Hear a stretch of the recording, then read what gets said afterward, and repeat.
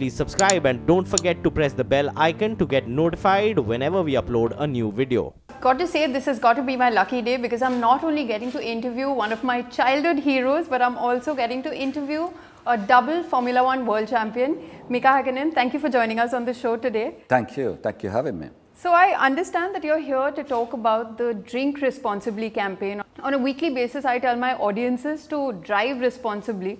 I see how these two are connected. Can you tell us more? It has been a great journey together with Johnny Walker. And the message is never drink and drive. I've been racing such a many years in such a challenging situations. That way you have to stay in control. When you stay in control, you make success. So if you drink and drive, you're not in control and you make mistakes. And also Join the Pact has been a great campaign. So we're asking people to give it their autograph, their signature. That way they never drink and drive. We have collected now just less than 5 million signatures. Our intention here in India to collect 2 million. Oh, wow. So I'm going to be very busy. Now, I have to ask you about a lot of buzz is being created regarding the 2020 regulations, the engine regulations, and I see that a lot of the big teams are very unhappy about the new regulations. What can you tell us about that? It's always a challenge to please everybody. So far, the teams, in Formula One teams, they are really been spending a lot of time, a lot of effort from the different engineers, designers, and of course a lot of money, this development work, what they've been using so far. If suddenly comes the different regulations, that means the people have to again spend a lot of money and a lot of development work. Right. Found the good people to find the maximum to make the engines to perform. So there is always happy and unhappy people when they're becoming a new regulations. But where do you stand? I can see that you are really generating new possibilities, new chances. The teams who has not been able to win, engine manufacturers who has not been able to be successful. I think this is a door for the new chances.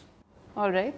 And also about the new changes that we're going to see. Next year, you're going to see the halo fitment being added. What do you think of that? I am not so excited about it.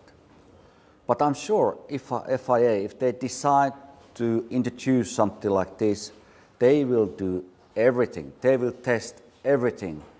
That way it will be safe. And it would bring more safety to Formula One.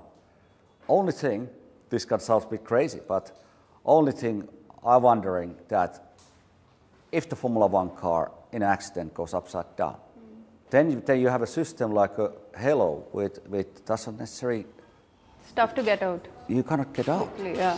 So there is that kind of things which are always challenging. But like I said, FIA doing maximum to find the best possible solutions. So the last time you were with us, you told us that the driver is the heart of the car, and if you have a good driver, you have a winning team. Now, if that is true still, we have so many good and talented racing drivers on the grid today. We have, if I may call him Mad Max, we have Daniel Ricciardo, we have Esteban Ocon, and we, Valtteri Bottas, and we have even Sebastian Vettel still. Who has impressed you the most? There is certainly great talent drivers out there. Lewis Hamilton, what he has done this year, done a great job. Yeah. He's been consistent most of the time, more consistent than others. And he's been able to do a great job. Max Verstappen has done an incredible job. Difficult to say actually. It's difficult to say who would be the number one there. Where do you see Formula E in the realm of motorsport today? Because we see manufacturers see it as a test bed for developing future electric powertrains. I think Formula E is a fantastic racing category, and I'm very confident that over the next 3-4 years we will see some incredible changes there, simply because of the development. I think the fans, what they want to see really fast car and the sound. and the sound, which is for missing sure. in Formula E though. Yeah, exactly. So soon as they develop the batteries in a level that where they can go full power for 2-3 hours, then I would say, wow, I think that could be a mega achievement. Right. But the sound. The sound, very important. Yeah, I think it needs a bit the sound, yeah. I can't let you go without asking you a couple of quick questions. I don't want you to think too much. I just want you to answer whatever comes to your mind. Oh my God. At the start. You cannot think at all. I think I'm ready, yeah. All right, so who was your best teammate in Formula 1? You're thinking. Jody Herbert. Who is the quicker Finn, Valtteri Bottas or Kimi Räikkönen? Valtteri Bottas. Who is your current favorite F1 driver?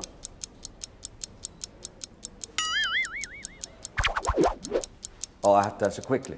Oh my God, I don't have the time.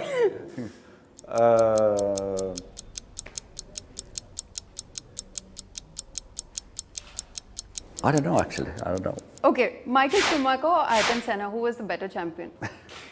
These are tricky questions. Oh my, you put me in a difficult position. Equal, they're equal. All right, McLaren, Mercedes or McLaren, Honda? McLaren, Mercedes.